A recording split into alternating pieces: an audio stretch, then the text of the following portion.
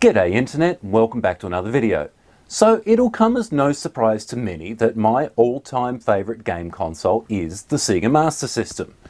It's the first game console I ever had, and clearly it has stayed with me ever since. But taking a look at the Master System, you would assume that it is the Master System 1 that is my favourite. But it's not. It's actually the Master System 2, because this is what I actually had as a kid. I like its small size, I like its swoopy shape, but most of all I love it because it came with possibly one of the best 8-bit games ever built right in. But the Master System 2 isn't all rainbows and sunshine. No, it didn't come with FM sound, but then neither did the Master System 1 in most countries. Its main limitation is how you plug this thing into a television.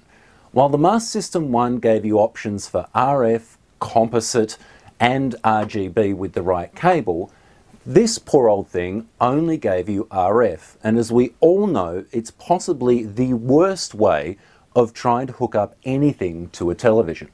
But the Model 2 is not hard to modify for composite video, and getting RGB with the correct cable can be done with only a little bit of screwing around. And if you're interested in the latter, you can check out my video on modding it for RGB. But what if I told you with a bit of careful shopping, you can get for yourself a Master System 2 with RGB enabled with no modding required, and it came that way straight from Sega? Well, it happened, and it's thanks to France. But before we get into that, just a little bit of background. While the rest of the world used either PAL or NTSC for their television standard, France used CCAM, one of only a handful of countries that did. The other countries being mostly Russian states or parts of Africa, neither of which were bountiful markets for Sega in the late 80s. The story goes that because of France's odd one-out TV standard, Sega didn't want to develop a whole new Master System just for this market. However, another standard popular in France was RGB over SCART, and given the Master System could natively produce RGB with a bit of filtering and amplification, that's the route that Sega took for the Master System in France. But how did they go about it? Before we get stuck into the French Master System 2, let's familiarise ourselves with a normal run-of-the-mill Master System 2. This particular one is an Australian release PAL one, and if we remove the cover, we can take a look at the main board. So this is what the main board in a Master System 2 looks like, and the differences between the PAL and the NTSC one are very minimal. But essentially we've got our processor, we've got RAM and ROM and things like that, and our RF modulator. But the main thing we're interested in is this chip here, which is the Sega 315-5246. This is the graphics processor.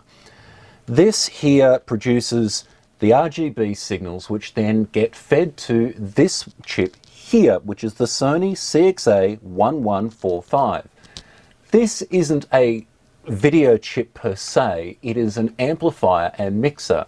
It takes all the audio and video signals in and then pumps out composite video, and which feeds out and where you would tap into for an AV mod, and also into the RF modulator. So, and there's a whole bunch of accompanying resistors and capacitors and things like that, all to benefit this mixer. But what happens in the French one? This is the main board from the French RGB Master System 2, and as you can see, there is a hell of a lot missing. We've still got our primary graphics chip, however, all the mixer and accompanying resistors and all the rest of the circuitry, as well as the RF modulator, are all missing. And after running through traces and all the rest of it, the short version is the RGB signals out of the graphics chip essentially route through and straight to this DIN connector here. Now, those signals on their own can't be plugged straight into a television. They need filtering and amplification and things like that before a television will recognize the signal. So how did Sega go about that? Well, Sega produced this special cable, and at one end there is simply a DIN connector, and at the other end a SCART connector, and partway along this brick. And if we pull the cover off this brick, we can take a look inside. There isn't really that much going on. We've got a power regulator here. We've got a bunch of resistors and capacitors for, I'm assuming, filtering and signal balance, and then a series of resistors for amplification.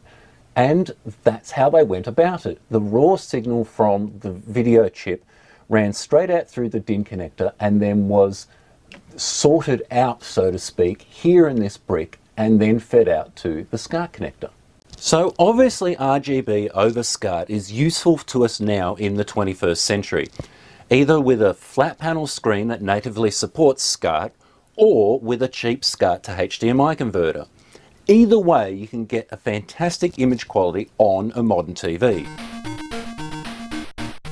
Now obviously there is a bunch of devices out there that can emulate the Master System really well. I get the impression that emulating the Master System was bedded down quite a long time ago. And look, I've got a bunch of those devices myself. I've got my Blast 16 console in a retro flag case. I've got a GPI case. I've got my GPD XD. I've got my new Raspberry Pi 4 based retro Pi thing, and even this piece of rubbish can do it as well.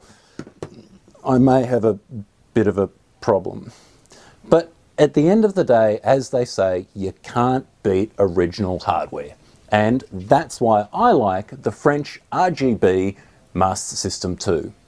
But I hope you enjoyed the video. If you did, click like, subscribe, all that kind of stuff, and I'll see you in the next one.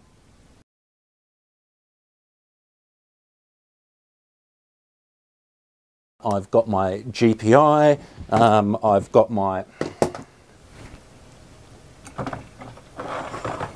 let's try that again.